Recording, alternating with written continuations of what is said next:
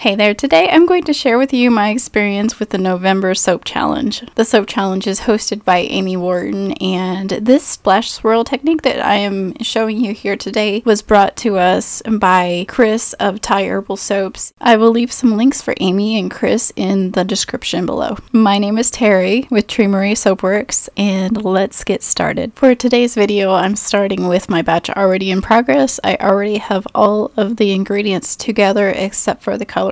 I did add the fragrance to the oils ahead of time. It's a very well behaved fragrance, so I can do that. It's also a very strong fragrance. The fragrance I used was from Wholesale Supplies Plus, and it is called Cherry Almond. For this batch, I'm using my 8-inch tall and skinny mold, and it also has the frame around it that my husband made so it doesn't bow out in the middle and the sides. For my swirl tool, I'm just using a homemade tool. You can make one too. First, I cut a drinking straw to the length of the mold, and then I slid my wire through there and I bent it around it, and also I offset the edges, as you can see. That helps me with two things. That helps me to see a little better because my hands aren't in the way, and it also helps me see more of a spatial relationship with how deep the mold is. For certain designs, it helps me to see how deep I want to plunge my swirl tool down into the mold.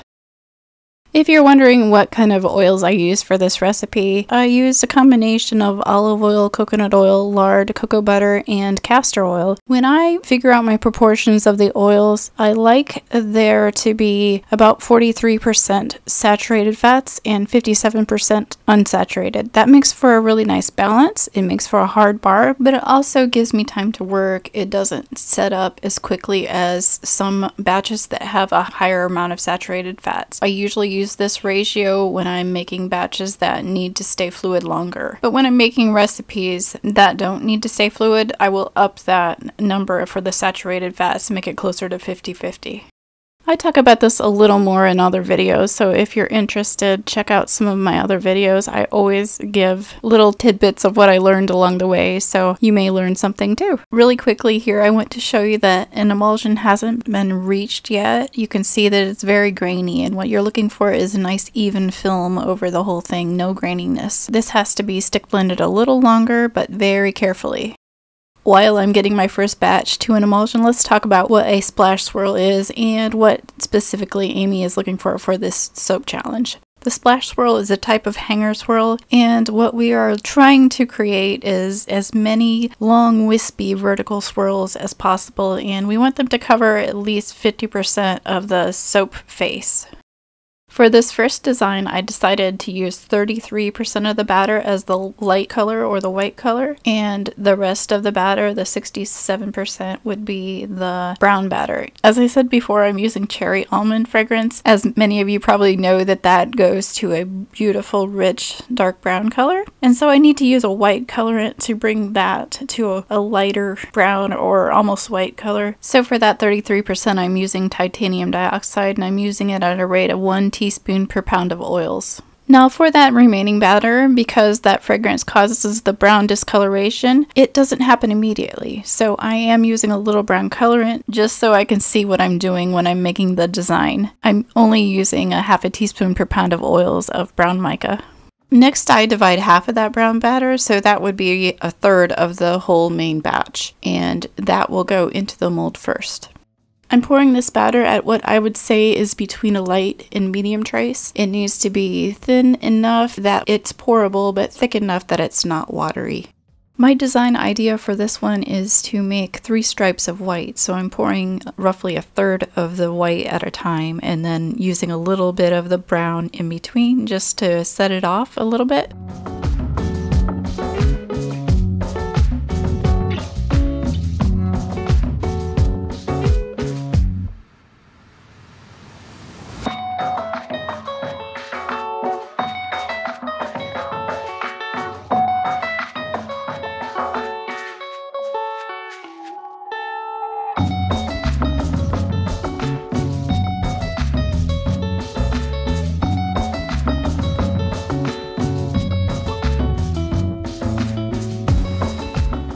Now that the batter's in the mold, I go ahead and make several plunges up and down the same path I already happen to have some lines on my mold which are about 1/4 of an inch apart, so I plunged those up and down, and then I went back and plunged in between those lines. So I think I had a total of 17 plunges for this first batch.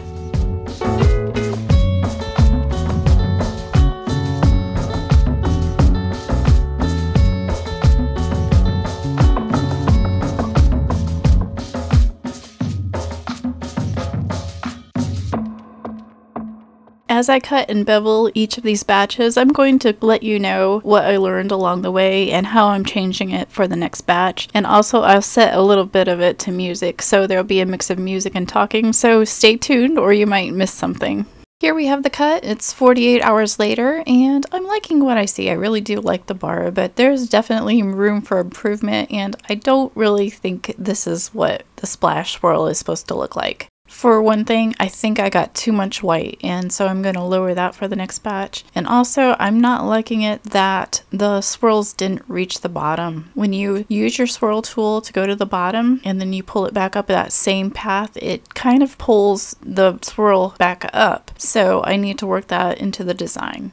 Another thing to note here is that since this is a discoloring fragrance, that brown is not as brown as it's going to get. Look at these bars 1 day later. They have a beautiful rich color, and the contrast between the white and the brown really pops. To make this look more like the splash swirl, I believe some of that white would need to be broken up more, so I would need to make more swirls. Also, I'm changing up the design a bit, and I'll tell you about that when I start the next batch.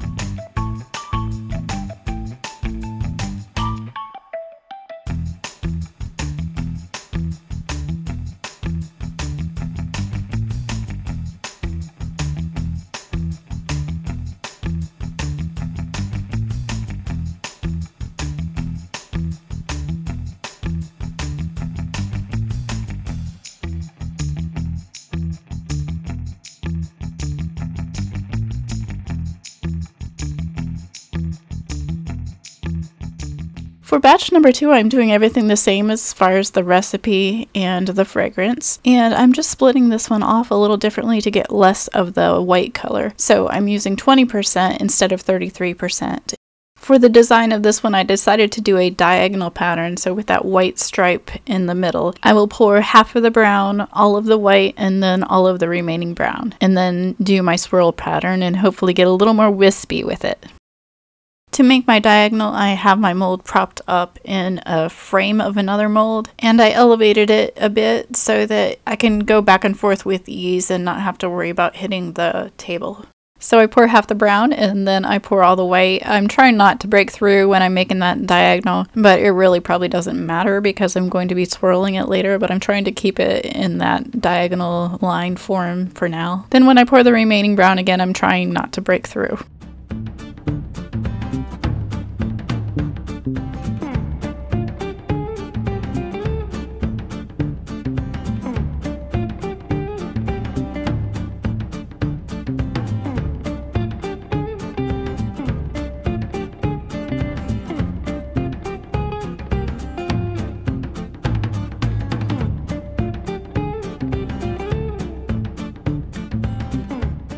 Alright, now it's time to use the hanger tool. Again, for this one, I went down and up the same track. I did a total of 29 plunges.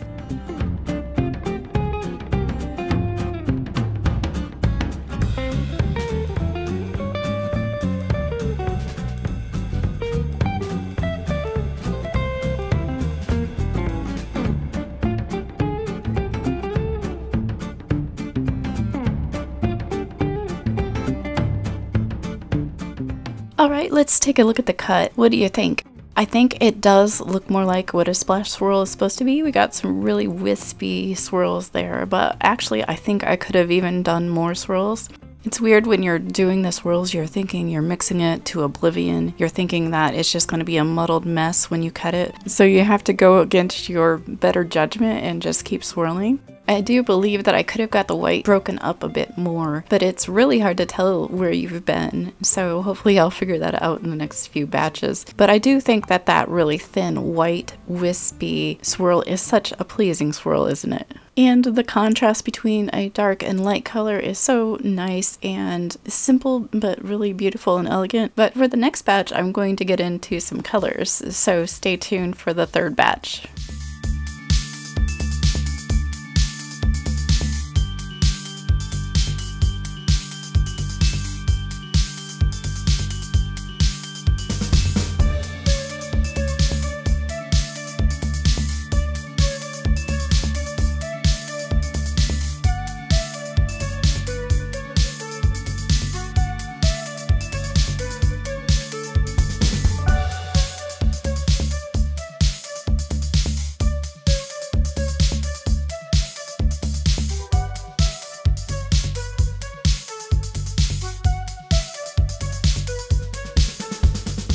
Here we have batch number 3, and these colors I used for the remaining 2 batches following this one, and also I did the same or similar proportions. The dark color of batter you see there is really a dark brown, and I used 40% of the batter for that. For the purple and yellow, I used 15% of the batter, and for the remaining green, blue, and orange, I used 10% of the batter.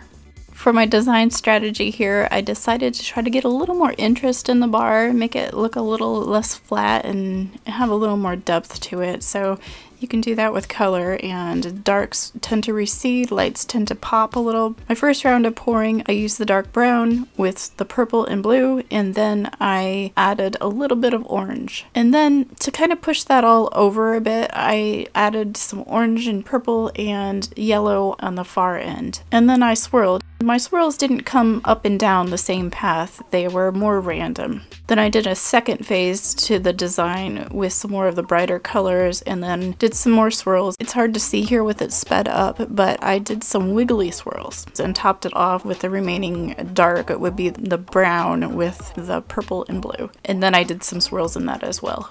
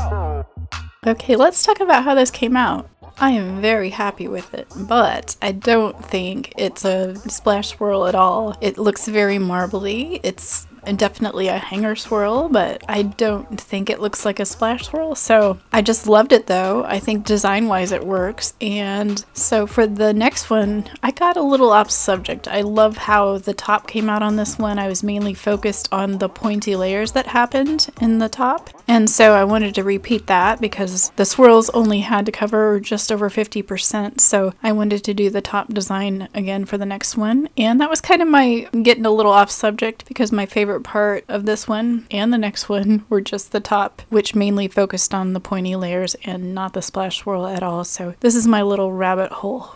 Really, here is the only place you can see my wiggly line when I did the swirl. It didn't translate at all throughout the batch. I think if you want to do wiggly lines, you really have to exaggerate them, because when I moved my swirl tool back and forth, it was only a difference of about 1/4 of an inch. So it averaged those and made that pretty much a straight line. It was like for every action, there's an equal but opposite reaction, and it just took an average of those movements and nothing really happened.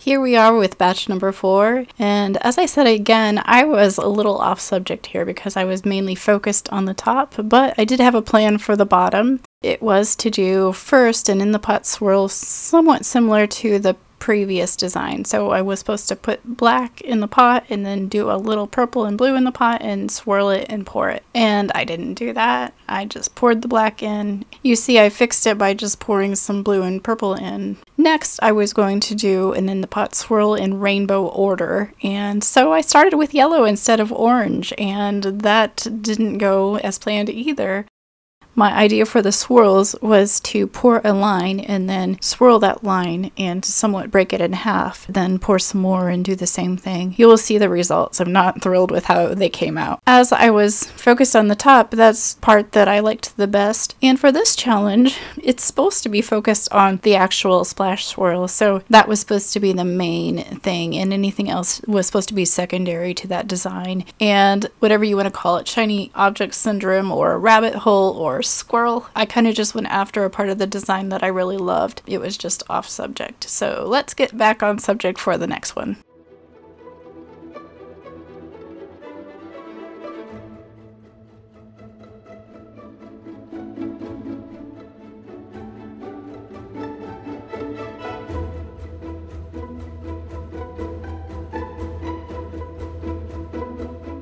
If you're not familiar with some of the techniques that I've mentioned, like in the pot swirl, one pot wonder, or the pointy layers technique, I do have other videos that feature those techniques, and I explain them a little more in depth. Here I'm doing the pointy layers technique, and it really just involves peaks and valleys and putting a dent in that surface but not breaking through, and then covering it gradually. And it makes little waves and points, and it's very fun and very easy. You just have to kind of wrap your mind around it first, but it's easier than it looks. So take a look at those videos if you're interested.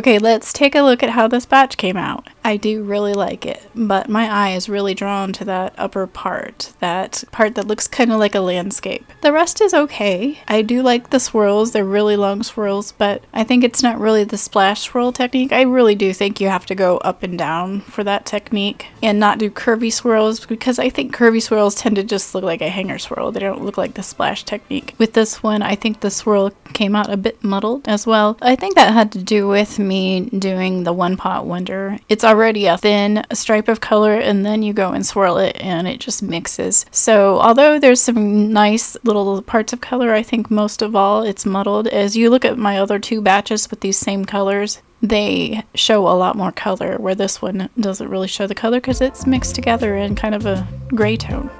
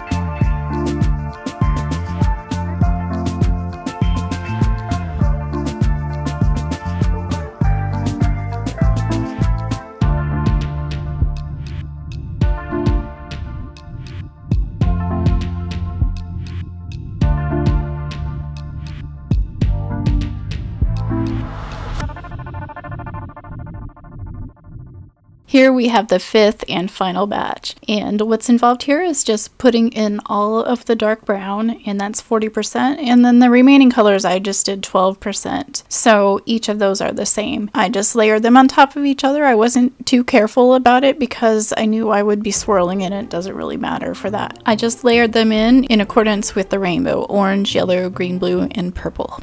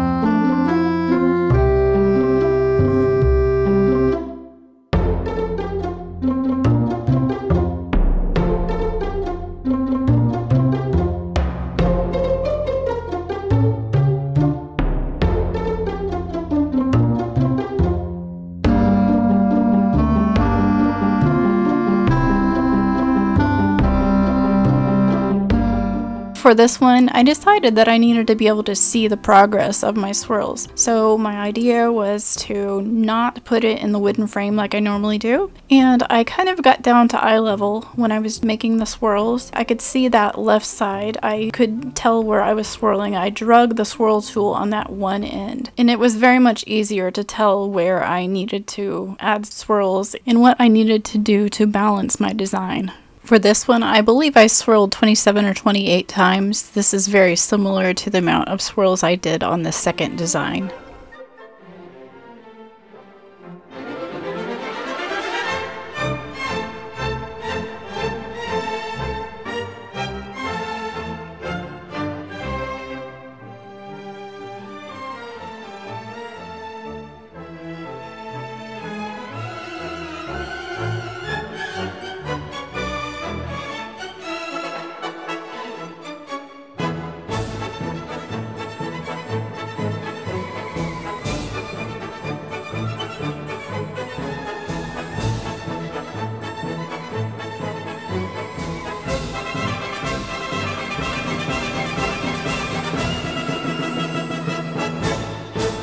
Alright, let's look at the cut. I really love how this came out. I love it that the brown was really pulled up to the top. The colors in the somewhat background are very ethereal and they just really glow. They look like fire, or I thought at a sunset at dusk or dawn through the trees. They just look like a blaze of light, and it worked wonderfully with that dark contrast.